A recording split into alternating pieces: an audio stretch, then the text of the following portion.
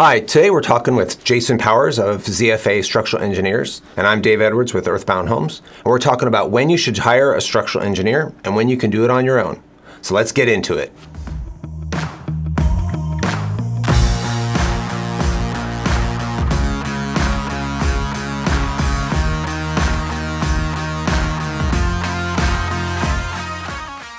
So how's it going, Jason? Going well. Good. So earlier we've talked about kind of your job as a structural engineer, and I'd really like to focus today on when we should be calling a structural engineer and when we really don't need a structural engineer. I know that there's things called prescriptive codes that allow us to build structures without a structural engineer, and I know that architects can do their own structural engineering, although they typically don't. So in your version or your idea, when do you think it makes sense to hire a structural engineer, and what's that general scope of project that you would say definitely you need to hire a structural engineer, or you could potentially do it on your own?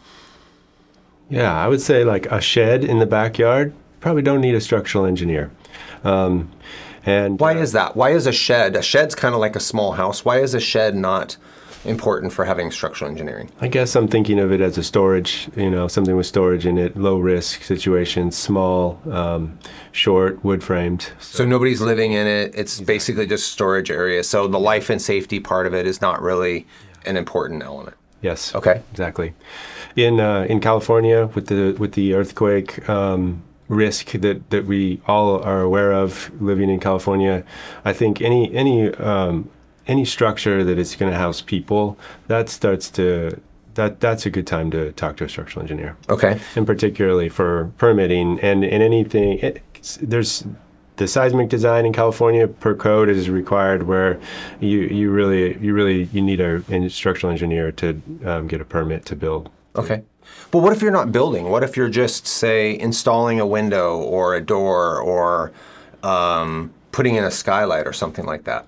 Yeah, I think simple things like that, a good builder is totally fine. You don't need a structural engineer. Okay.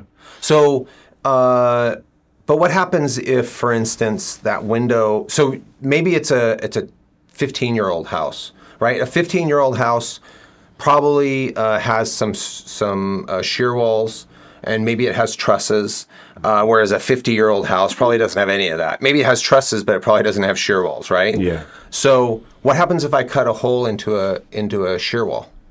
Then I would call a structural engineer. Yeah. So how is it? We'd know that beforehand, though. Yeah. But how is a homeowner to know what is a shear wall and what's not a shear wall? Yeah, that's often pretty difficult for homeowners to know. So it's a good time to speak with a builder and/or call in a structural engineer to verify that. Okay. Yeah. So in general, it makes sense to not. Well, I think walls and roofs are different things, right? Like, I know a lot of our projects in the Bay Area have trusses for roofs, and we'll overlay a truss in the image right here. But when we talk about trusses, we really can't cut anything on a truss, right? Yeah, exactly. And so, putting in a 2x4 skylight in a roof between trusses would be okay. But if you want to put in a bigger skylight and you want the truss to be out of the way, that really requires a structural engineer to come in. Yeah, exactly. You right? want to do that. Yep. So would you say that in general it makes sense for any times a homeowner is looking at changing the structure of a building, removing a wall, adding a window or a door, doing anything structural with the roof, that it makes sense to pay a structural engineer just to come in and kind of bless what you're doing? I do. I think it could at least help confirm whether it is a bearing wall, a structural wall, or a non-structural wall, and then you can move forward confidently with your project. Okay. So what about I've gotten into a lot of projects before, and the homeowners have asked me to what we could do here and what we could do there. And my standard response is, well, yeah, we can do all that stuff, but we still require a structural engineer to bless us, because even though we've been doing this for 20 plus years, we don't understand all of the stresses that go on to these projects. And really the small amount of money that we spend getting a structural engineer to do a project makes a lot of sense for us. it's it's a liability issue, it's a life safety issue. It's just making sure that even the permits, right? Like sometimes we have to get permits, but or all the times we have to get permits, but we should always have structural engineering bless that work, just so somebody that is trained specifically in this field does that analysis and make sure that we're adding value to that project, adding structure to that house as opposed to taking structure away. Yeah, I could agree wholeheartedly.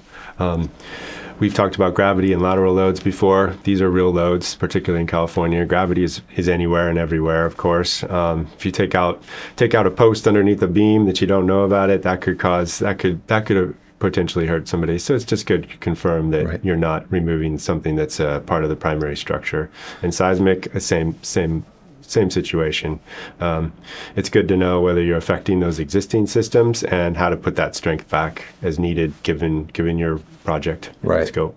So what have been the changes that you've seen over the last 10 or 20 years with respect to structural building code? I know that California is kind of on the leading edge of requirements for structural engineering and building. Although I read an article earlier today that said that actually Florida has the most stringent building codes because of the hurricanes there. But we have earthquakes, and while they're not nearly as often as hurricanes, they are a significant load. And I know that when I started 20 years ago, what I had to do to a project and what I have to do to a project now to build it is completely different. Like, what do you see as the evolution of that building code, and where do you see it going in the future?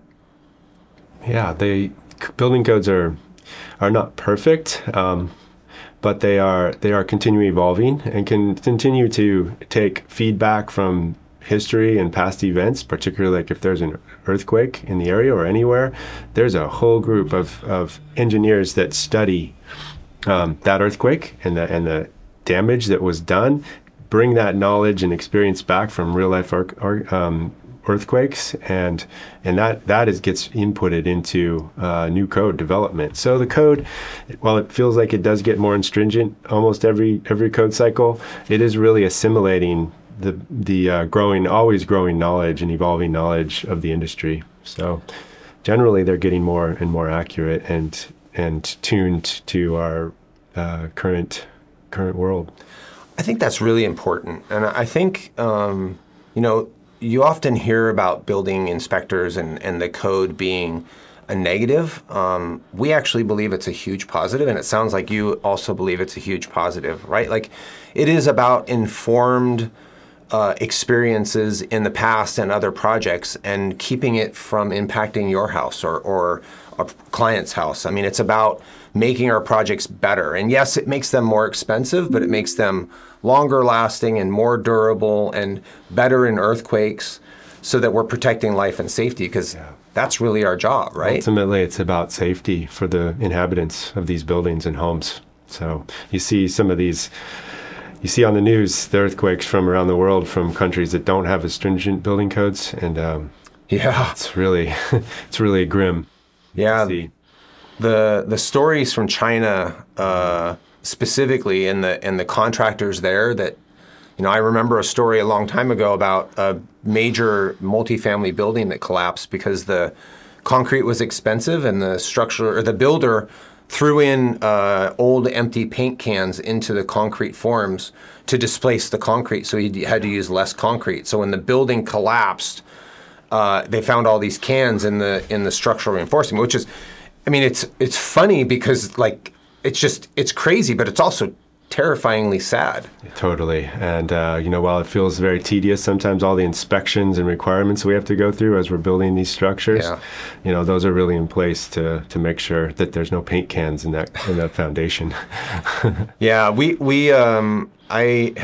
it's not been hard to convince all of my people that the inspectors are there and the code is there to protect us and protect them, and to protect them from unscrupulous builders, because there's a lot of guys out there that are just trying to build and not really paying attention to stuff. And the building inspectors and the code is there to protect you, the homeowner, from life and safety issues. I totally agree. Yeah. That's awesome. People go down the other road. It can be even more costly if it turns out to be not built well. Yeah, I think that's really important. So thank you, Jason. So if you're interested in learning more about structural engineering or about building science in general, or if you're just interested in following our projects or being part of these conversations, please hit subscribe as we teach you how to build a better way.